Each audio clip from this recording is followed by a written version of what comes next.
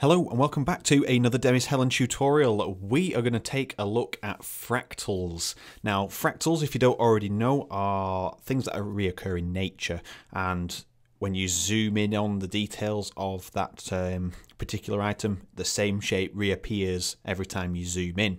It's like a natural recurring thing. So if you haven't seen a video on fractals, just search fractals on YouTube. There are plenty of videos to demonstrate it. There are fractals in music, and I'm going to show you the basic end of the fractals in music. And then if you actually enjoy the video and want to see more of this fractal topic, what we'll do is we'll look at recreating the Adam Neely video, where he uses like serious MIDI notation and mathematics to recreate the melody at a higher pace when there's say like tens of thousands of notes playing at the same time, but the original notes are the original theme. It's harder to describe, so just head over and see the Adam Neely video. In fact, I'll link it down below for you. This is a pattern, MIDI pattern, that I've just put out. So it's just a simple pattern. And just to make things easier, I'm going to have that there.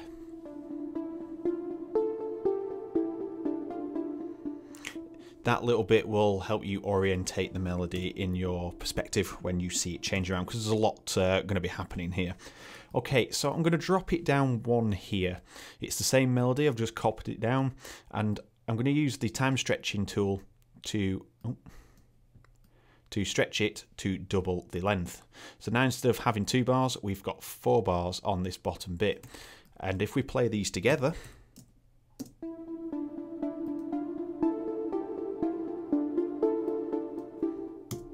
and we'll drop this one, the original.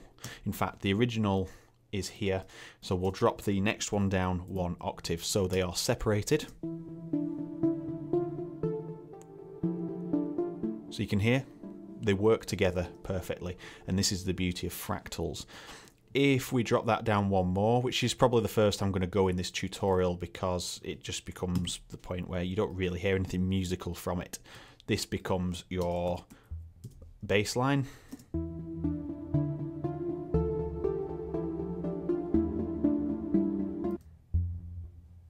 So it's the same melody, but a lot slower. And then we can go the opposite way. So we can double it by halving the actual MIDI clip, and we'll copy that across. And because it's on the same octave as the original, we'll just chuck it up 1 octave so it stands out more. So you can hear that last note that I just added in. Makes it obvious to see that it's reoccurring at that point. Then we can go even crazier. We have to change this to beat, which is already on, so that's good. And half it again. We'll copy that all the way across. We'll jump in, chuck it up 1 more octave so it's obvious.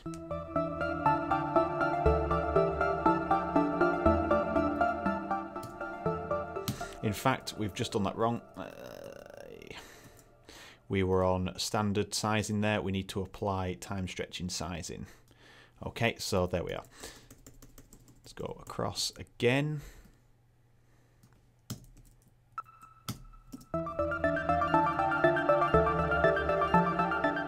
So you start getting this really weird effect. But yet it all still fits, and that is the beauty of fractals. So again, keep it on the time stretch. So we've halved it again. Copy them across, and we'll throw them up 1 more octave. And this one is going to be a bit quieter on the mixer because it's just a little bit crazy. See, now you've got this magical feel.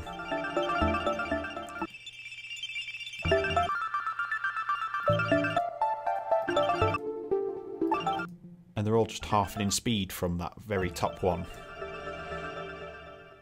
So, as you can see, everything works nicely, and that's not where fractals ends. You've got a few more options up the sleeve. So if we was to copy the original over, and we'll keep this one isolated. and we'll make 2 sections. Now let's copy the same section above, but we're going to start it 1 bar in.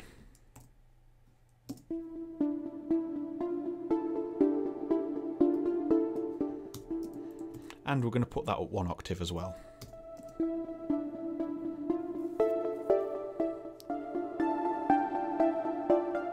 So you can hear that it still is working even though we've just offset it. And again, that is the beauty of fractals. So we're going to copy that over to there. So the bit that got lost in translation, as you can see, what I've done is just use the snip tool and scissored it and dragged it over and put it at the beginning, because that's where it's going to be when it starts again over here, but just to keep continuity going. And it works so well. And now what we can do is we can take one that is slightly faster, so it's not doubled, but it's doubled again, and we could start it here, so halfway through the bar, which is not what we would do because this is half a bar long.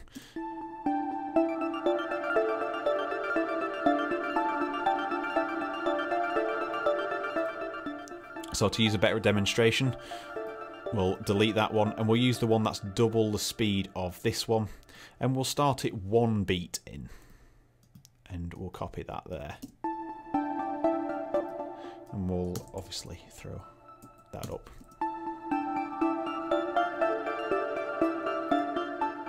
So we've got a little bit on the end, so let's snip that off. And we've still got this lovely sounding piece of music. Can we apply it to trance? Yeah, sure we can, but we'd need to simplify everything to get it going nicely, and a little bit of work. But we could pick the same notes. So I've taken a screenshot before, so here is the screenshot. This is the melody pattern we have. So if I use the bass notes here, we'll start on E,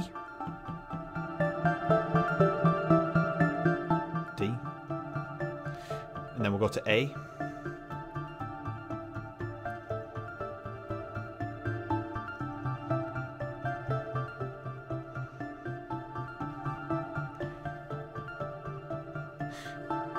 okay, so we'll copy that over so it's playing over so many bars, so we can do a bass line pattern.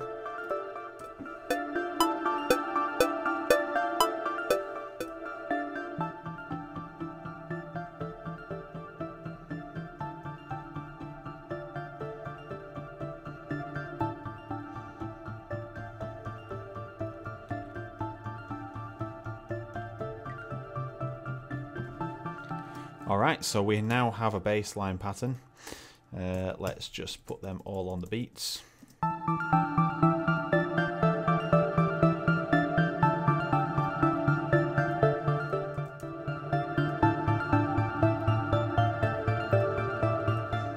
And what works better with pluck stars than anything is to put a rolling bass on the lower notes.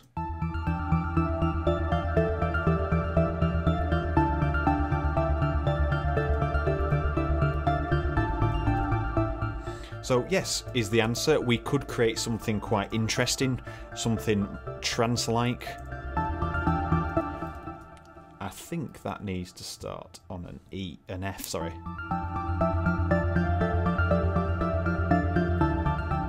That sounds better.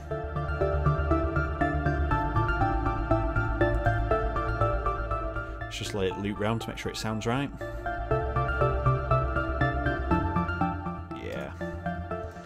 Okay, so if we turn up the bass a little bit.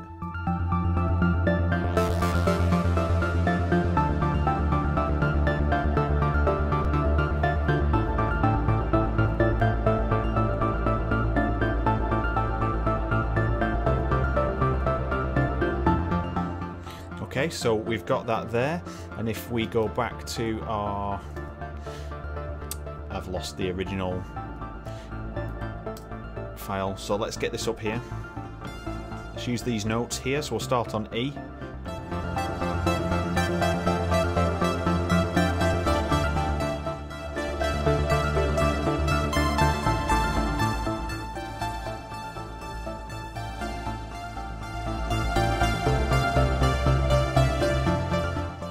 So we can create anything just using those few melodies, but the point is that's diverting from the Fractals idea, but it's just to show you that you can start creating music around it. So to move on to the final part of the Fractals, now Cubase doesn't have the ability to flip horizontally. If it does, let me know. I can't find it anywhere. I can see the flip vertically, which is the mirror image thing, but it will not do it any other way for me. So if you do know, that would be absolute super handy to know. So in this one, this is the original, and I'm going to copy the original down so both are identical. And let's put one an octave above. So this lower grey one is an octave above, as you can see here. So they're exactly identical, no difference at all. Now, this piece of MIDI we can flip. So if we go to functions and mirror, what that's done is flipped the MIDI data round. So it's now starting with the two notes that were at the end.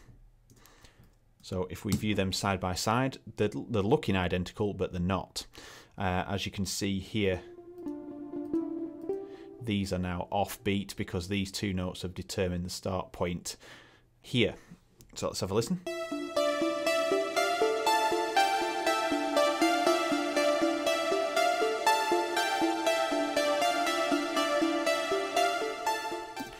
Okay, and what that's done is started with F instead of the E.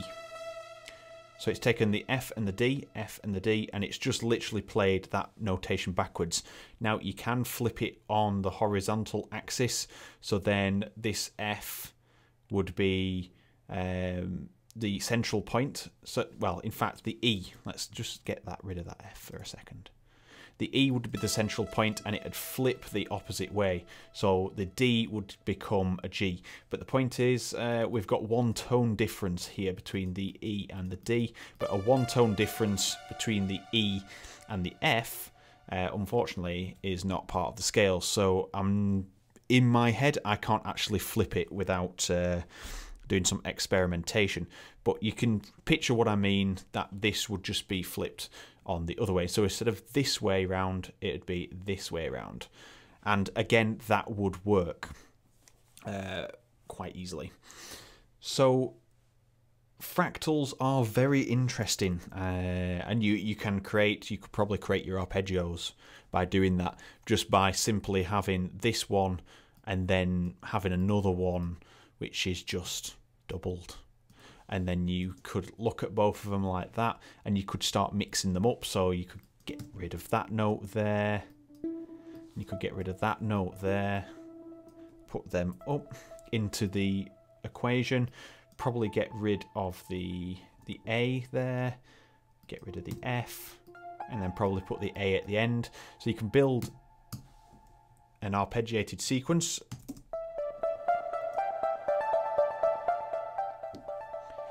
And that's playing both together, and it's crashed. So that is going to be the end of the video.